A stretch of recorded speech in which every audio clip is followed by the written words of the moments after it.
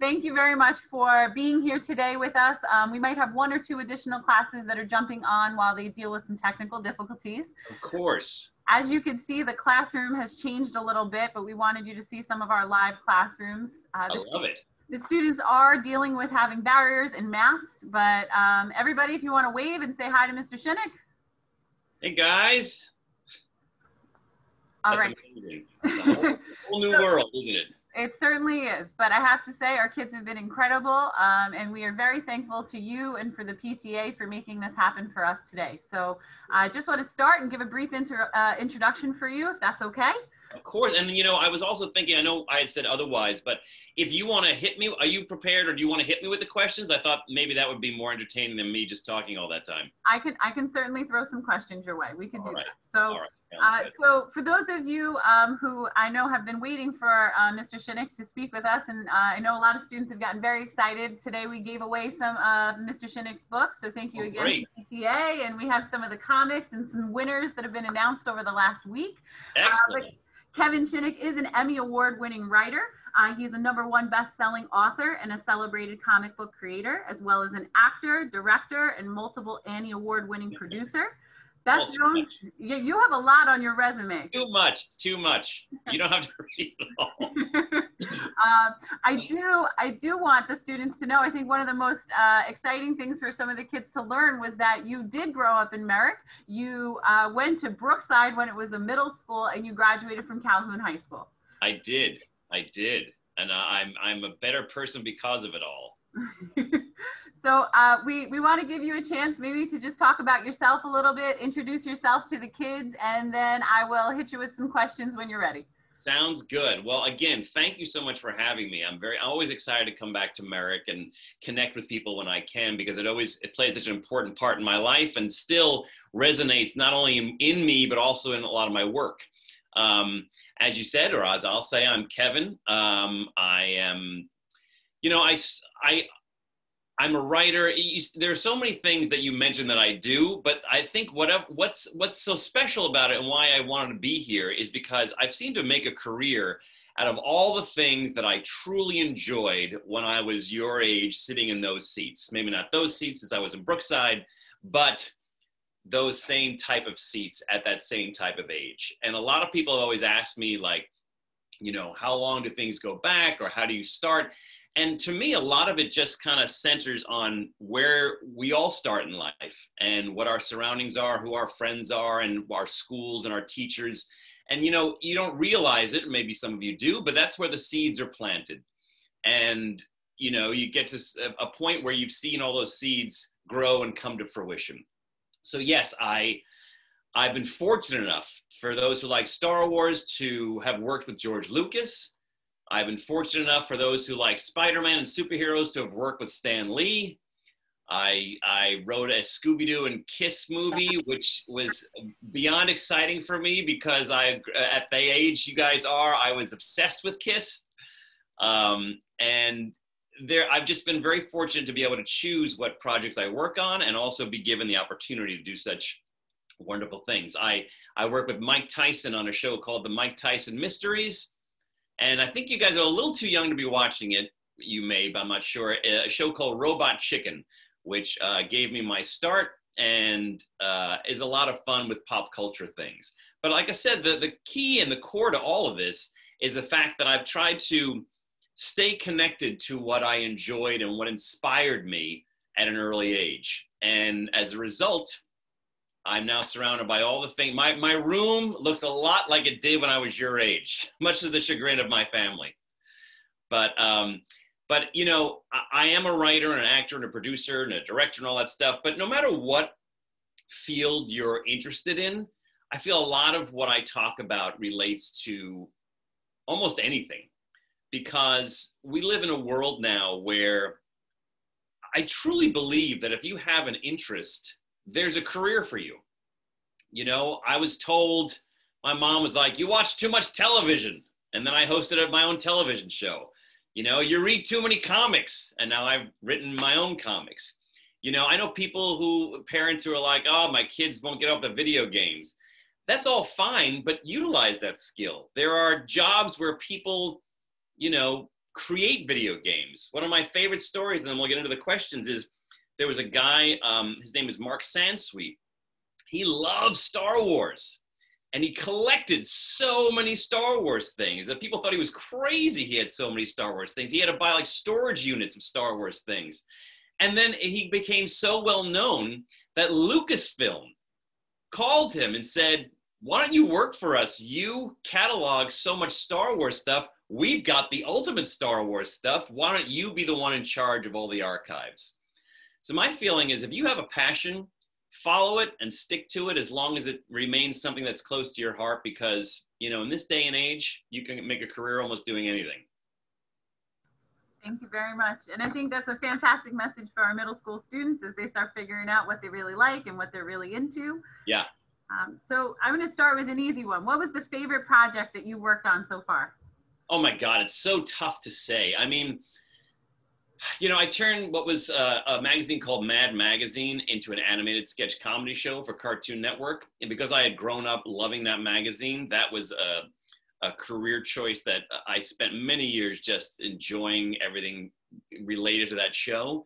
But there have been so many like one-on-one moments, like, again, a Star Wars fanatic I am. To get to work with George Lucas, I had to pinch myself. I mean, I literally sat in a room next to him pitching story, and I was up at Skywalker Ranch for about a month. And I'm so glad it was about a month, because for the first week and a half, whenever he spoke, all I heard was, mwah, mwah, mwah, mwah, because my mind just kept saying, you made Star Wars, you made Star Wars. And it took me about 2 weeks for him to become human. And then I realized, oh, he's just like us. He's just a guy trying to make entertainment and trying to make art. And then finally, I was able to see him as a colleague and be able to collaborate with him. But those are two right there. I don't think many people get that honor to say they've worked with George Lucas, so that's pretty incredible. So what we're going to do is I'm going to pull from some of the student questions, and then maybe we can take some live questions from some of the students as we talk a little bit more. Maybe that'll spark some more of their questions. So we're going to start with a question from Mark Oladipo, and he said, what was Calhoun High School like when you went there, and how is it, how do you think it might be different from it is now? And when did you decide what you wanted to do? Well, it's a good question. As I said, I mean, Calhoun's still there, but so long ago, I went to junior high that I went to Brookside, which I have fond memories of. But now, what is it now? An administrative building? I'm not even sure what it is anymore. And it's a prep academy where some of our students continue on to. Oh, okay. And an electrical engineering facility as well. Wow. Well, we left it in good hands then. I gotta think that in many ways, high school is similar in the sense that for me, high school was about my friends and my relationships. And I can't imagine, no matter what technologies exist now that didn't exist then, or styles or whatever, that you're going through a very similar experience that we all do, which is finding out who your friends are, finding the groups that you're interested in, finding the people who are there to challenge you. And, as I said before, that's where a lot of these seeds are sown.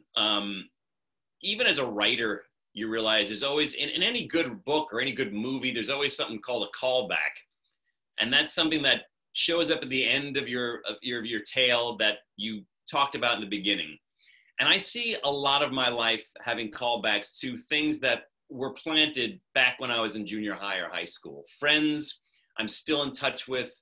When I had Force Collector came out last year, I don't know if we talked about this, but I put Merrick in my book, in a sense. To me, the character of Carr in that book, it was a coming of age story. And I thought, well, what do I have in relation to Carr? Where was I when I was asking the question that he's asking? And I realized it was during this age when I was in Merrick. And so Merrick was a little too on the nose. I thought, man, they're not going to let me get away with that. But when it came time to create the name of the planet that my character was from, I figured I wanted to make Carr, which is his name, a Moroccan. So I called the planet Morocchia. So now we had a big celebration last December where they proclaimed, I think it was the December 19th Force Collector Day, where Merrick was recognized as being permanently in the Star Wars canon. so that got off topic a little bit, but again, that's how things are similar, but in many ways, the technology is what changes. You know, I can't even fathom going to school with all the social media that you guys have. And, you know, my heart goes out to you sometimes when I think socially of all the, you know, internet criticism and things like that can be very tough. On the flip side, I'm also envious of all the advantages you guys have. Putting things on YouTube, you know, you could record something on your phone, you could do whatever. So when you talk superficially about technology and things you have available to you, those are the things that changes. But really, to me, it was about relationships. And I think those always stay the same no matter when you're going to junior high or high school. Well, thank you. And thank you for making sure Marokia is now part of the Star Wars family. Of course. December 19th, Merrick Avenue students, we have to celebrate. Yeah, right. So Thomas Rooney asked, how did you start writing comic books and what age were you when you developed this interest? Which I think you've kind of talked about middle school and high school being. Yeah, I always loved comic books. That was my go-to, you know. I guess Spider-Man was my #1 favorite character, but then after that, it was a lot of DC comics, Batman, Flash, Superman. And then, you know, as I said before, I just have been lucky to stay in the realm of which I like. And when you do that and you prove yourself, people start to come to you. I mentioned the show Robot Chicken that I'm on, and I did a number of Batman sketches because that was something that interested me. And then I'd go to Comic-Con to do panels and stuff, and some of the editors at DC Comics had seen those sketches, and they were like, oh, you must really love Batman. I was like, yeah. And they were like, well, you should come write a comic for us. And I was like, well, don't joke. Yeah, don't throw that out there. And they was like, no, we mean it. And then similarly, a few years later, the same thing happened with Marvel when I was doing Mad. One of the editors and VPs came up and said, you know, my family's a big fan of Mad. And I was like, I'm a big fan of Spider-Man. He's like, well, why don't you write some comics for us? And it's so funny because they say it so easily, like it's a thing, but you know, you don't change. I'm still the 10-year-old in me who was like, yes! So that's how I broke into comics. Okay. So you're making it sound very easy. Oh, well, it's not easy, but, you know, I'll get into more of that later. But it's so funny because they always say, you know, in this business, it's who you know. But what they discount is how long it takes to know all those people. You know, a lot of this, I'm talking to you now, but a lot of my writing career didn't start until I was 30, I think. And I was primarily just an actor before that. So I kind of came to writing late in life. And a lot of struggles leading up to that, you know. So these are the icing on the cake that's fun to talk about, but there are plenty of journeys in there. I'm sure. So Justin Mitkish asked, what was your inspiration for Force Collector and how did you deal with incorporating Star Wars canon? And thank you for speaking at our school. Oh, well, of course. I'm happy you're having me. You know, I am a history buff. I used to host this television show called Where in Time is Carmen Sandiego that was all about history. And so that's always a natural go-to for me. But I got this idea when Star Wars is everywhere. And I was asked to write a novel and I thought, well, how do you do something? How do you keep Star Wars fresh in a world where it is everywhere you look?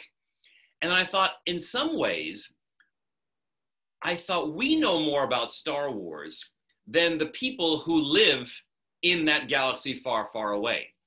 Like, I treated those battles in Star Wars, the Clone Wars and all those things, like our history. I thought, how much do we know about World War I, World War II, the Civil War? I mean, granted, we know who the players were, we know who won, but then every now and then you hear a story like Dunkirk or Schindler's List or Glory, and you realize there's so many facets of these battles that we've never heard of.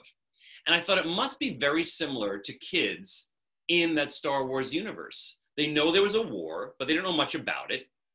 And so I wanted to, by using the Force, basically the story of my character is there's a kid named Carr, and he gets these really bad headaches after he turns 13, and he doesn't know why. And his grandmother thinks that he may have the Force, he just doesn't know how to use it yet. Because when he touches objects, he gets to see their past.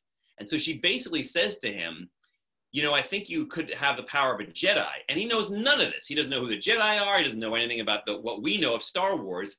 So she's like, well, what am I supposed to do? And she says, go out and treat life as your master. Go out and find history, touch things, let them show you their past, and maybe that will guide you to becoming a Jedi. So my inspiration was really my own enjoyment of history. And I thought if I can get people interested in Star Wars history, maybe they can also be interested in their own history. Well, thank you. And you're appealing to some history buffs. I know there's some history classes on right now. I'm a former history teacher. Miss Mahoney and Mr. Kiko are on here. Excellent. So, yeah, you're definitely appealing to a lot here. Good. So Alyssa Walden asked, in middle school, was there anything or anyone that inspired you to do what you do now? You know, the answer is absolutely yes. And you take it from different realms. And I'm not just saying this because I'm speaking to the middle school, but my English teachers have always been have had a huge impact on me. My English teacher was named Bob Dietrich in middle school. My English teachers in high school were Carol Bendel and Sal Salerno. Some of them are still there. And I'm still in touch with them because they kind of introduced me to things that I didn't know existed, I guess. But you also take it from things you enjoy. You know, Neil Simon growing up was a huge influence on me. Woody Allen, the Marx Brothers. You know, there were all these things that I knew I wanted to entertain people. I thought it was going to be primarily as an actor. And then as life changes and things shape and you find different interests, it realized that it doesn't have to be one thing. It could be a lot of things that shape who you are and what you do. And so I think it was those people who helped guide me to where I was. And I'll be honest with you, I wasn't that much of an avid reader in middle school and high school. I remember I think it was 7th grade or 8th grade, reading a book called The White Mountains, which I loved and kind of was the first book that I thought, oh, hey, wait a minute. I like this. This is not just, I'm not being told to read something and I have to read it and I got to report on it. I found it really interesting. And then that's when you realize, oh, there are so many books out there. You could find ones that interest you. So we're going to do one more of these questions. Then we have some students who I think want to ask some live questions, if that's okay with you. Yeah. So one of the final ones I'm going to ask is, how has being part of the Merrick community helped lead you to your career path? And if we were to look you up in a past yearbook, Justin Donaldson wants to know, what clubs or sports would they find you participating in? Excellent. All right. Well, I always feel, like I said, especially with Force Collector, that Merrick has always played an important part in my life. And I think, you know, you rely on your town or where you come from to be the kind of place that you want to be from. And then as you get older, it kind of is the tail eating its own, the snake eating its own tail, because it makes you want to be the kind of person that contributes to the town, that makes you want to be from that town. So I was always very involved in Merrick. You know, again, keeping with the pop culture and stuff, my first job was at the McDonald's on Merrick Road that's still there. But then after that, I worked for many years out at the Merrick Movie Theater, which is now gone. They moved it. But this was in the Holiday Park Shopping Center, which I think is now a giant supermarket. But I was always doing stuff with the community. I was always volunteering. You know, when I was honored in December from the county executive, I told her I spent a good part of my college years working with the then current county executive, Tom Galata, and doing things for the town.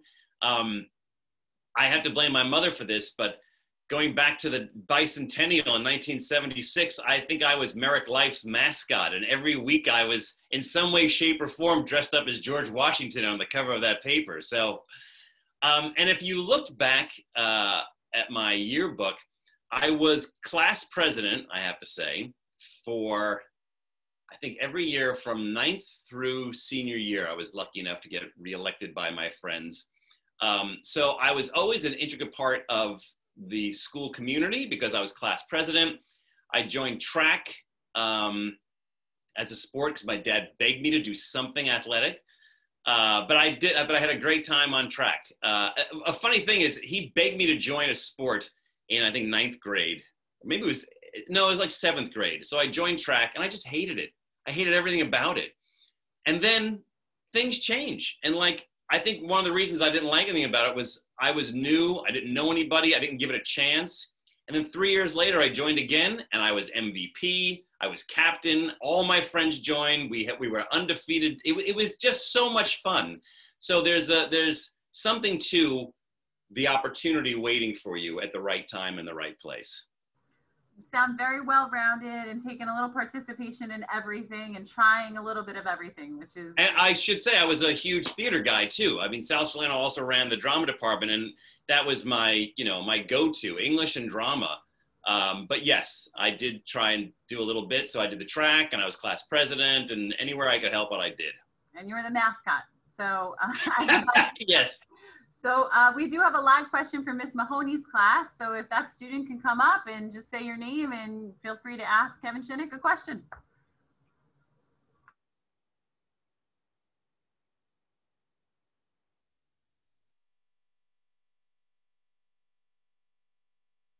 Wait, you may be muted. Yeah, we can't hear you. Let's see.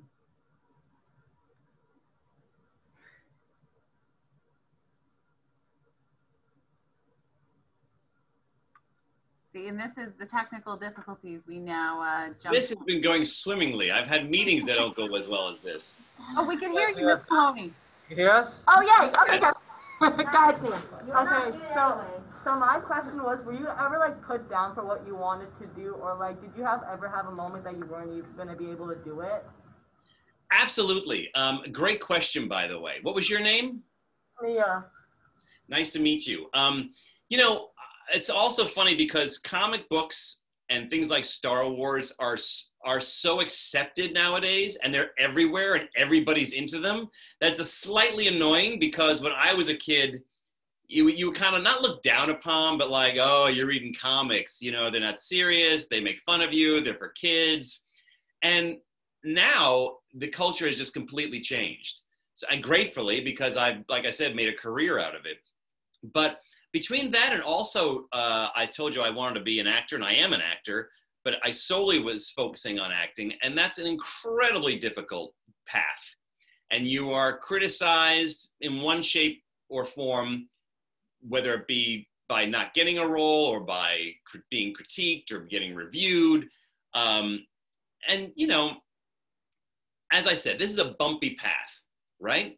But you've got to love what you do. And I tell people this all the time. Again, forget about writing or acting, whatever it is you want to do. You should stick it out and do it, but stick it out as long as it makes you happy.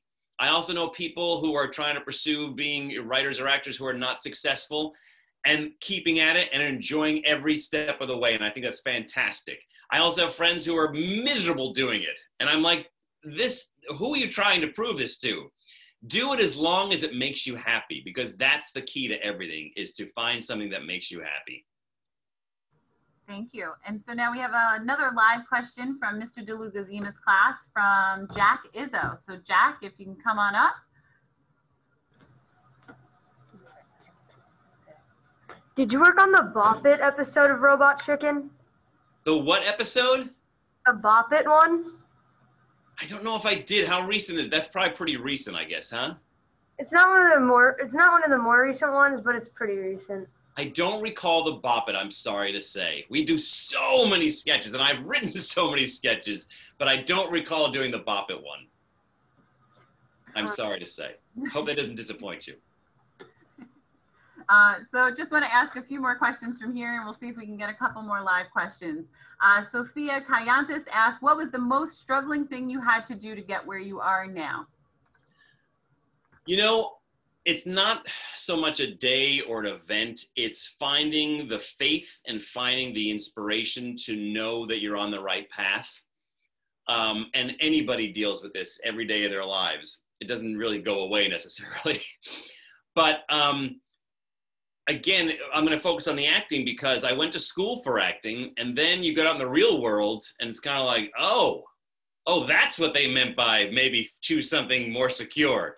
But I really was interested in pursuing that, and I did. And, that meant, getting an apartment in Manhattan with 4 friends, because we, couldn't afford to live there on our own. That meant getting up early and going to auditions and trying to be in the realm of what I want to be, because I do believe that people succeed in groups. And if you watch, or even go back and look at old photos of like Leo DiCaprio or Tobey Maguire, you'll see like Tobey Maguire in the background or Sam Rockwell in the background before they were anybody. And that's because they were all a close group of people who are trying to work together. And again, I feel that once you succeed, others will succeed around you because you're learning from each other, you're sharing with each other, and you're experiencing things with each other, and it kind of helps go that way. So that there have been lots of struggles, but that's kind of my hint, is to do it as a group if you can. Okay, so we have a couple more live questions coming in. So we're going to start with a question from Mr. Kiko's class. So we have someone coming up from Mr. Kiko's class. And if you can, just tell Mr. Shinick your name and what your question is. Hello, Mr. Shinick. I hope you're having a good day. What was your favorite comic that you've ever written? You know, of course, for different reasons. Like the first time I got to do a comic, I was out of my mind excited. That was about Batman one. So that was excited because I was able to do a comic.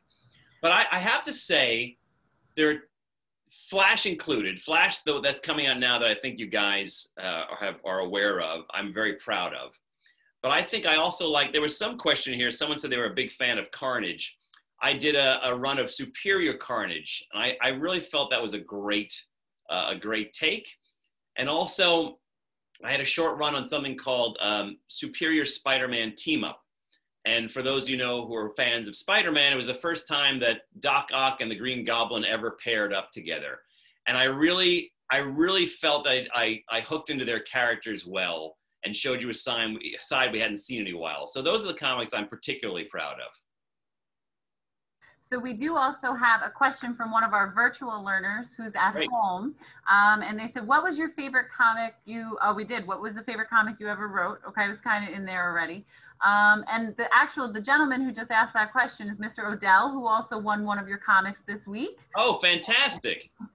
Miss Mahoney, I think we have another live question from Miss Mahoney's class.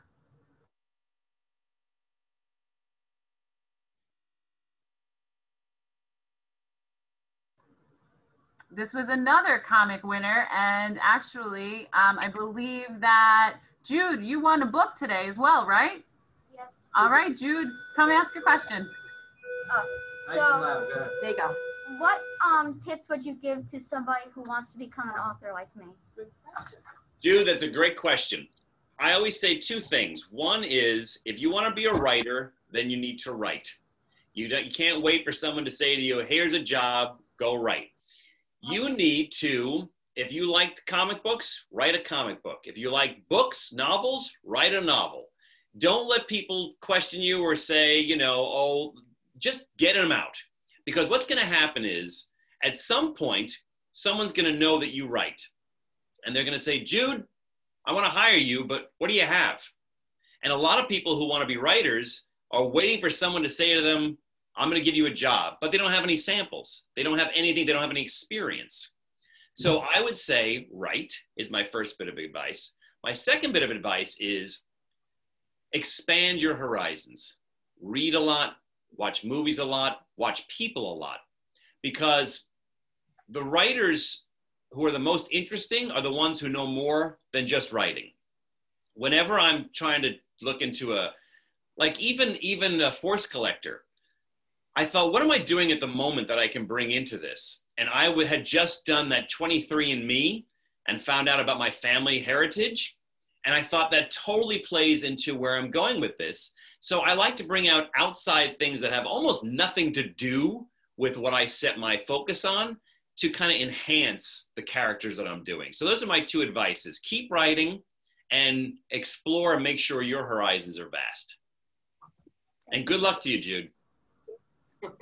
All right, so I believe we have another question from Mr. Hagan's class. If that student can come up and just say your name and you can ask your question. Camera's right there.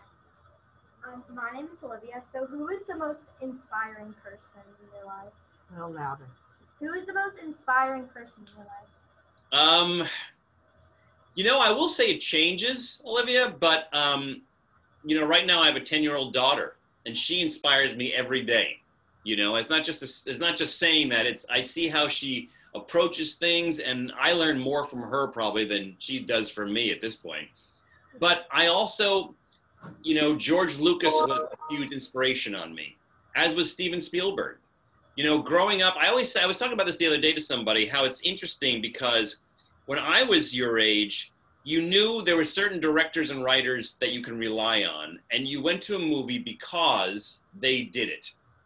Nowadays, it seems the franchises kind of lead the direction, meaning you could like Harry Potter, but Harry Potter has had like 8 different directors. So there's not one person. There are fewer directors who have signature styles and signature writing techniques that, you know, you can say, oh, I'm going to it because of this.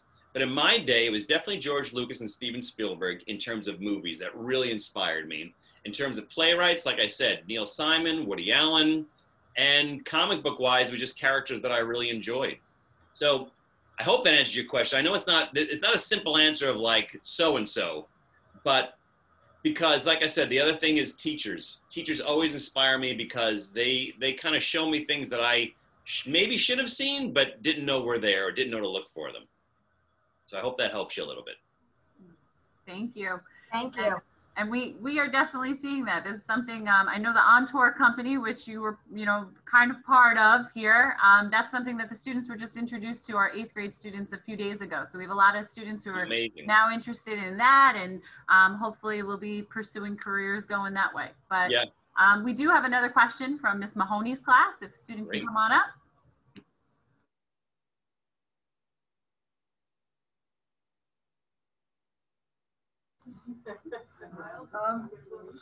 Have you ever wanted to give up during your career in writing?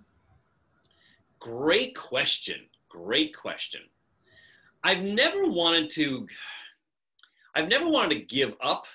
I've wanted to strangle the people who gave me so many notes that I thought they don't get me.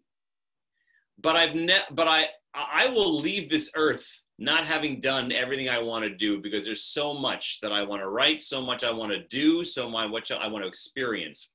So I guess I've never said like, oh, forget it, I give it up. I've taken breaks. And, you know, when we talked in the beginning, you rattled off a lot of the stuff that I do. That's one of the reasons I also do a lot of different things, because sometimes it takes the pressure off of one. So if I've got a script and I'm freaking out because it's a deadline, they gave me a lot of notes, sometimes I'll take my mind off of that and I'll focus on a project I'm acting in or a project I'm directing. And so it helps to have some things to take the focus off of and kind of use your peripheral vision to see your way clear. So like I said, everybody needs breaks. Everybody has to step away from a little bit, but I know deep in my heart I'd never give up on it all. All right, so we do have a couple more questions that students submitted. So Ryan Marash asked, what do you enjoy more, writing or acting? That's an excellent question that I wish I knew the answer to. You know, I started out primarily as an actor, and what got me more interested in writing, I was always interested in writing, but obviously I saw a certain path. I was going to be solely an actor. But then as you go and things change and you realize how little power sometimes you have over the material you can choose or the things that you're saying, that I thought I really want to be able to say what's on my mind and create characters that I like, that I will also play. So they kind of work hand in hand. And this is going to get probably heavy and more meta, but I learned more. My writing career actually helped my acting career. And I always say, like, I probably would have had a better acting career if I didn't want it so much. And yet, when writing came along, I loved it, but I wasn't so desperate to be a part of it. And as a result of that, my career soared. And I was treated differently, and I have what's called agents and managers. And it really made me open my eyes to say, like, how come as a writer, my agents are at my beck and call and I can tell them what I want. But as an actor, I was more like, ooh, can you get me an audition? Can I do something, please? And I thought, why am I beholden to them in one aspect and then feel in charge in the other one? So I kind of shifted that dynamic, and it really helped, and it changed. And I've acted more in the last 15 years than I did my entire career, because that's when I think the focus shifted to the writing. It's an interesting concept that when you're not as eager for that, it just kind of comes to you. So we have a question from Mr. Higgins, one of our English teachers here. He said, what advice would you have for middle school kids who are interested in your line of work?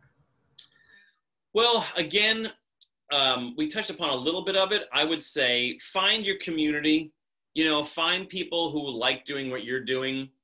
Come up with a reading group, come up with a writing group. I still have writing groups. We still take times to share. We have like unofficial writing groups. I've got a core group of friends that I know I can send my material to and get their feedback. And that's a tricky thing too, and that's why I say find your group, because some people don't know how to give feedback. Some people maybe are jealous. Some people don't understand it. Some people, whatever. So it's important to find your group. And bounce ideas off each other, use each other, support each other.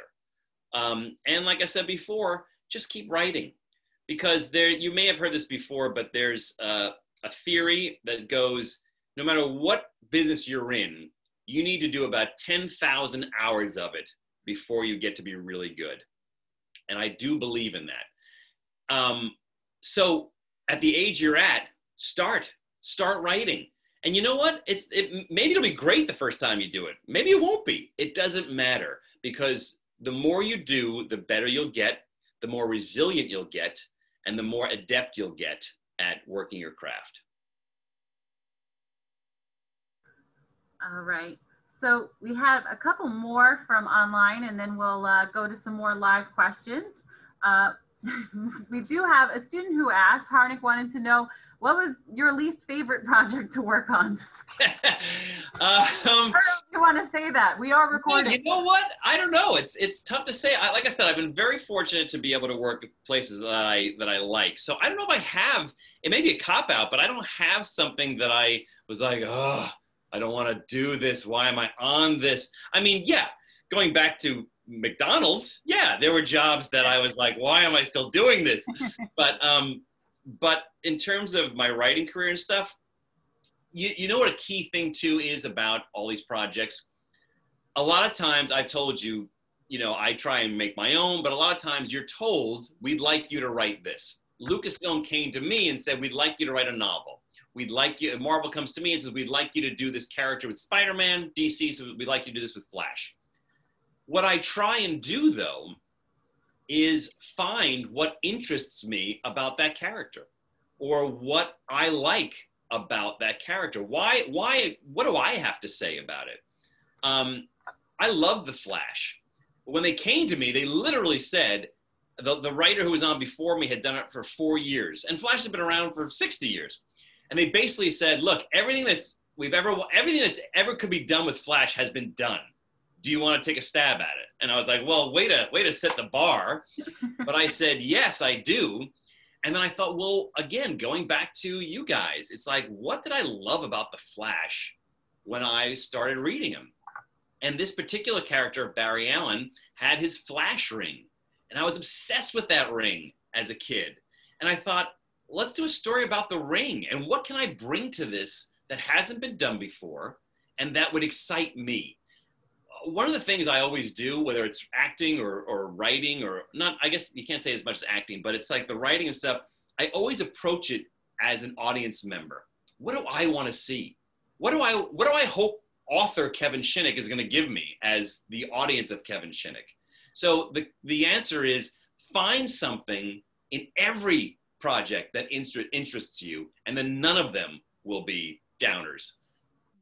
Thank you. And so Logan, who's one of our virtual learners at home, wants to know, are you working on a comic right now? And I guess if not a comic, what are you working on right now?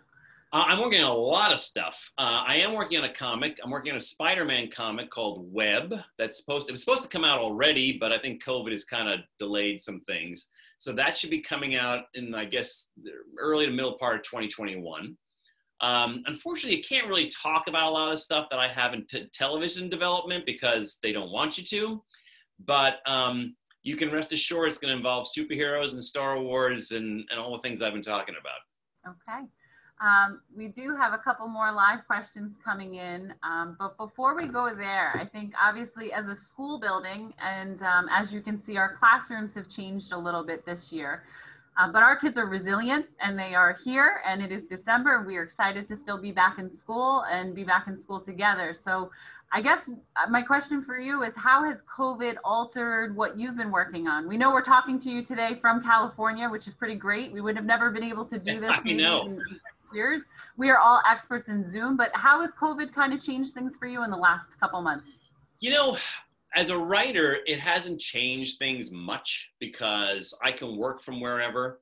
It kind of, we're trying to put a positive spin on this as best we can, as we all do. You know, it's probably, as you guys know, because you're going to school, my daughter's 10 and she's schooling from home. They don't have where they can go to school here. So she's Zooming a lot and she's kind of sick of the computer. So we've tried to do excursions. We've tried to, back earlier when it was a little safer, we went to Turkey of all places because they seem to have handled it better than we had. And we were staying on this island where there were no cases of COVID. So we spent a month there. And again, you know, this all fuels into, I was working when I was there, and it fuels into the idea of expand your horizons. What's something fresh and new that you didn't know about that you can bring into whatever you're working on? Now, I guarantee all our experiences have changed this last year. It's going to be a lot of stories involving people isolated, people stuck places they don't want to go, you know. But again, good or bad, those experiences can help you. They shape who you are. So yes, I'm desperate for this to be over as well, just because I miss the way things had been, and maybe there'll be a new normal. But we're also grateful that, look, my grandmother lived and I think came down with the Spanish flu in 1918, and they went around with masks and things. So we're so lucky, as you said, that I can be during this time and still talk to a school or go to school or talk to friends. I think back to her and, you know, what could you do back then other than do what they say, wear your mask and never leave your house. So we're making the best of it. All right, thank you. So we have another live question from Miss Mahoney's class.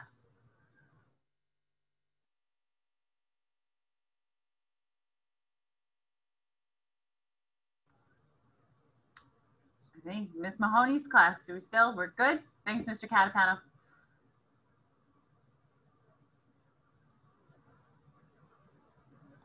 You unmute? How has your acting career, has it had anything to do with your writing career? Absolutely, absolutely. Aside from what I said about being able to take the pressure off, you know, it informs it. Just like being a director now helped my acting career as well, because I was able to see things from the other side of the table. You know, when you audition for things, you go in and you're like, oh, I hope they like me. And if they don't get it, you're like, oh, what did I do wrong? Is your first line of thought. But sitting on the other side made me realize no one's doing anything wrong. It's just the odds. Are you as tall as I need you to be? Are you blonder than I need you to be?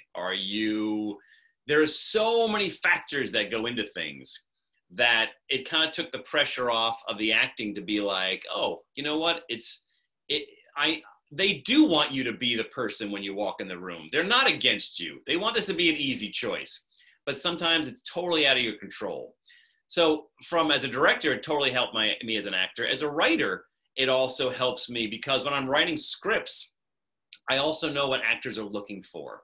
And I also know, you know, I do a lot of voiceovers as well and voiceover scripts too. And I know what's challenging to an actor or what kind of scripts they liked. So being on many different sides of that same entertainment coin has really helped, you know, bolster me in the other areas.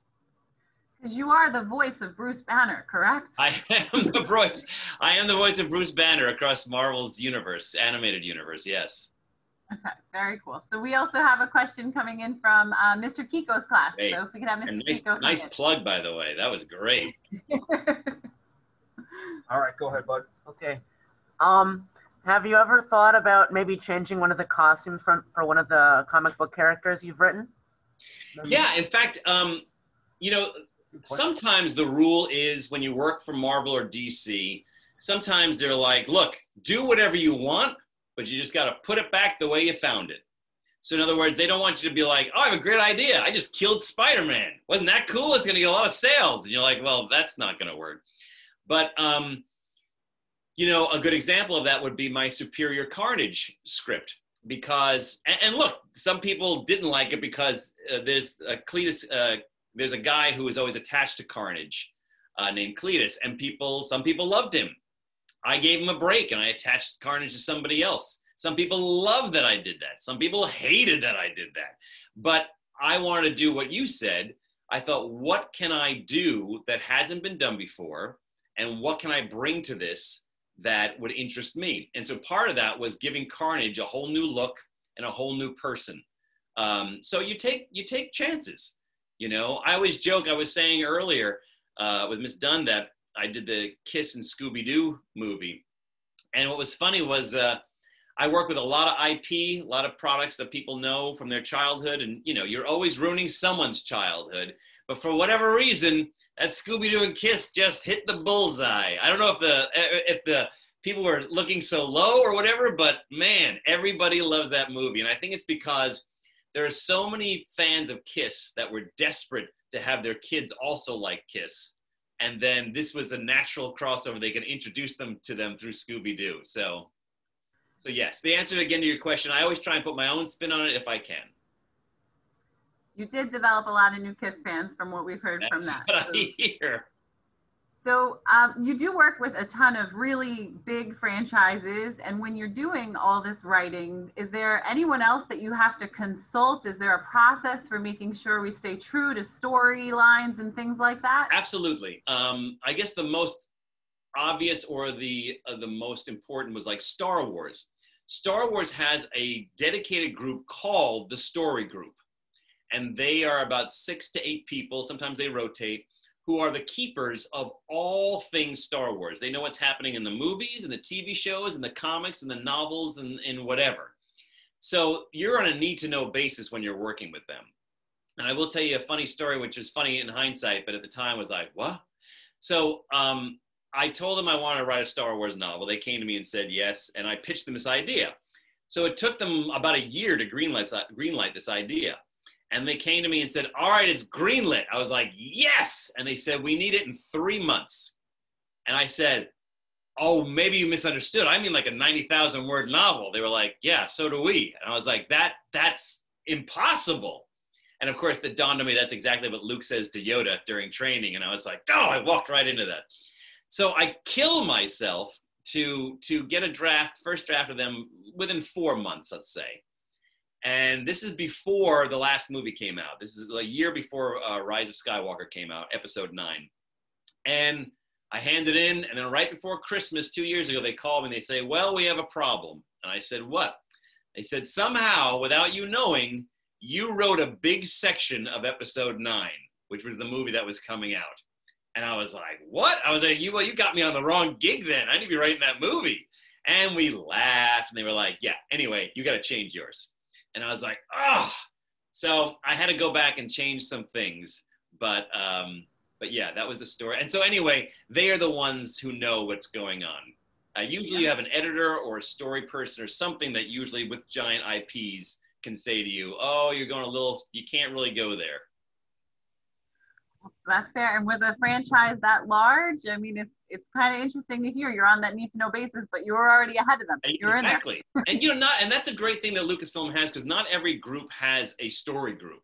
A lot of times you'll do things, and at the last hour of a comic book, they'll call them, and the editor will be like, oh, we got to change this because they're not allowed to do that. It's like, oh, if I had time. So a lot, and that's the other thing I will say real quickly. It's easy to sit back and look at, and this is how we all become inspired by things. You see things that you think, I could do that better, or I can, I want to take a stab at that. But it's not always, can you do that? It's always, can you do that under their parameters? So can you do that in 3 months? Can you do that with a deadline that the comic book needs to be done tomorrow? So that, you know, you learn to appreciate all that goes into creating this art. Okay. So we are getting close to the end of our time, but we do want to say thank you. I know you only see 4 classes on the screen today, so these are our live classes, and then tomorrow, every single one of our students at Merrick Avenue is going to be watching this recording, which is pretty cool. So we know we have a lot of students who are still excited. We have a few more comics and books to raffle off, but we want to say thank you very much for giving us the time today and sharing your passion with us. I'm glad we were able to connect with you from New York to California today. A very special thank you, of course, to you and to our PTA for setting this up for us.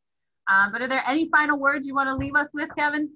Well, just that it was my pleasure to speak with you today. And like I said, Merrick holds a special place in my heart. And I always come back, and if I can inspire someone from Merrick to go out and, you know, follow their dreams, then I'm all for it. So keep doing what interests you and make the world a better place. Thank you very much. Everyone want to give Kevin a wave? Thank you very much for your time today. Of course. Thank you. All right.